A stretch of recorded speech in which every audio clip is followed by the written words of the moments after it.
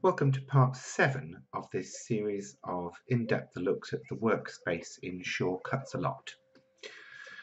This video we're going to look at the virtual mat, that's this area here, the part of the screen that represents our actual cutting mats for when we're designing and creating projects to be cut on our electronic cutting machines.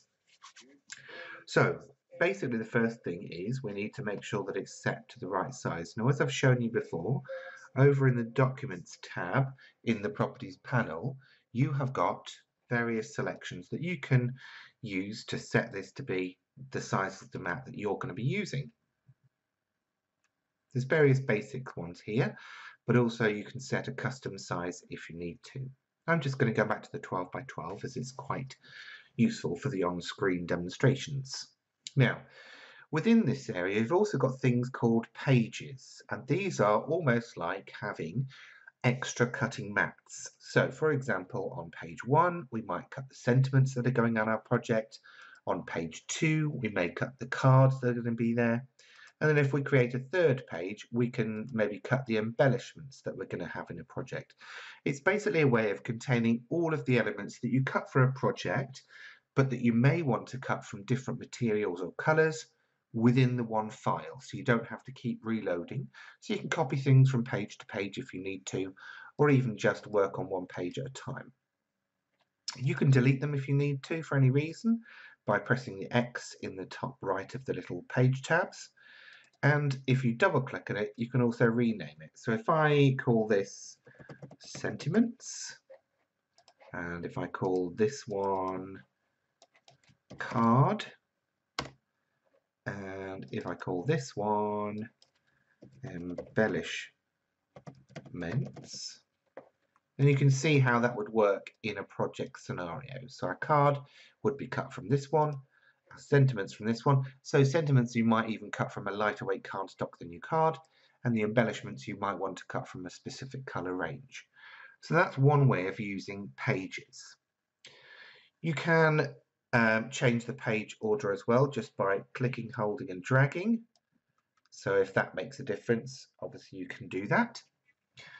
But we need to get some things onto our mat now. So one of the easiest ways is to go into our library and choose from the basic shapes that are available. So if I click drag one of those over, we can see that that's there. Also, double clicking the shape works to get a shape onto the design. Now, around each shape there are various handles. So I'll just quickly show you those, and then I'll show you how to get some lettering onto the mat as well. If I zoom in first to the actual shape, you'll see those handles better. This one in the top left is your free move handle. So basically, if you click and move that around, it moves the shape in whatever direction you want it to.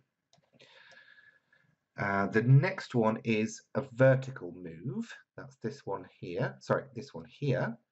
And this basically moves it just up and down. You've got the horizontal move, which is this one here. And that again just moves it left and right. You've got stretch for both orientations. So stretching vertically, we've got here. Stretching horizontally, we've got here. If I just move that back again. And we've got obviously a rotate option here as well. If I just click and drag, that will go round in all sorts of different increments of angle. But if I hold down the shift key, it will go in 15-degree increments. So I can get evenly spaced out shapes around a circle or a circular design. This icon down here moves both, stretches both horizontally and vertically. And if I hold down the shift key while doing it, it constrains the proportions whilst doing so as well. So it will automatically resize the height according to the width. So that's how we get on with the handles. I can access a shortcuts menu here by right-clicking. And up here I will have things like transform, move. I can actually set specific absolute positions or relative positions. If I right click again and transform, I can scale this to be a specific size, or a percentage. So if I need to increase something by 200%, I can type in that percentage. I can keep the aspect ratio locked, or I can unlock it. I can apply this to all the pages or apply to shapes individually as well. So a great thing to have, nice and time saving. Rotating, I can set at a specific angle, or I can skew the shape as well. So that's stretching it diagonally as opposed to rotating it. Also on my shortcuts menu, I've got the arrange tools, and this will only be relevant if I've got 2 or more shapes on here. So I'll just pop another one in here, and I'll give it its own color. Oops, not that one, this one. Let's give it a pinky color.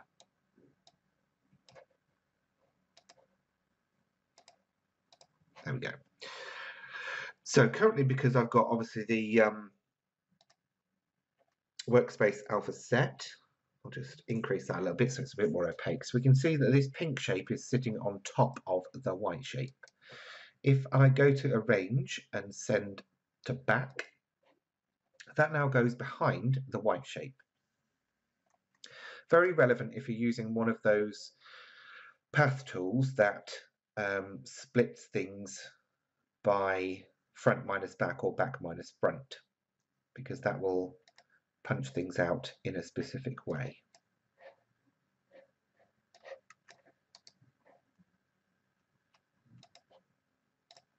So you see there, that would only work that way if I've got those that way around. Now then, more from the shortcuts menu here. Appearance, we can add a shadow layer just by going in here, and I can choose whether it's a rounded or straight edged, rounded or straight cornered design. Change the size with the slider, or with the just type in a specific measurement. I can give it a color. I can increase the number of shadow layers. I can inset that shadow layer so it goes inside the shape instead of outside. I can make it blacked out. I can give it a print and cut outline, and I can actually give the layer size variance. So basically it will go from thick first layer to thin last layer, which I think is just a genius thing to do. That's shadows, shortcuts, appearance, lattice. We can give this shape a lattice look, and I've got various options available to me here. Now angle I'm going to set to 0, rotate I'm going to leave it as it is, inverse is basically punching holes into the shape, width, gap, we'll leave these as they are, we'll preview that, so you can see it's now given it a lattice look. Now there's not many holes here because it's quite a small shape. If I change that inverse, you can see how that's created almost like a lattice look in that design. And that can be applied to any shape. So if I do it on the other rectangle and reset that angle, preview it, you can see how that's now put that lattice within that rectangle. So it doesn't matter what shape you've got, you can create a lattice from it. From the shortcuts appearance menu as well, we can also create a rhinestone pattern based on specific parameters. So I can choose the round rhinestones at size 3. That'd be 1.4. Fill the shape with stones. If I preview, I then can see what that would look like and also see how many stones it's going to use. I can change the spacing between the stones again if I want, so it gets a more tighter look. And on screen, obviously, it's showing me what those rhinestones would look like. When you cut it out with your machine, obviously, you would just get the holes or whatever you need to do in that process. So I can click on any of these to select the designs, click preview to update it. If I choose one of these others, I can get a better idea of how that would look. And square ones, again, I get a preview.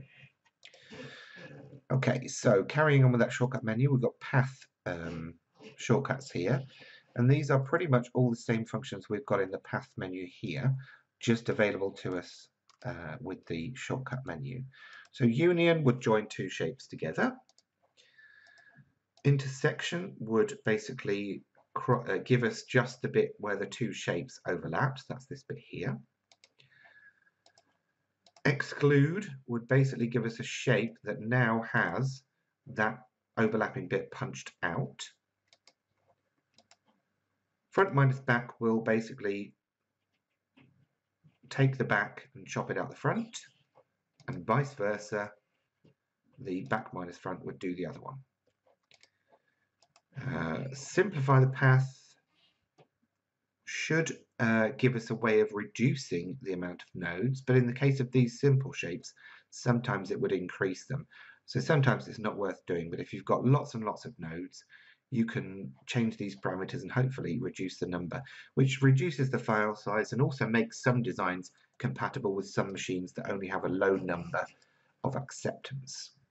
We can split the path. Oops, let's try it on a single shape. We can split the path sometimes. On this shape, it's not possible. Reverse it. We can change an object to a path, close a path, convert node corner to a cusp, to smooth. These are all these node editing features that we've got available to us.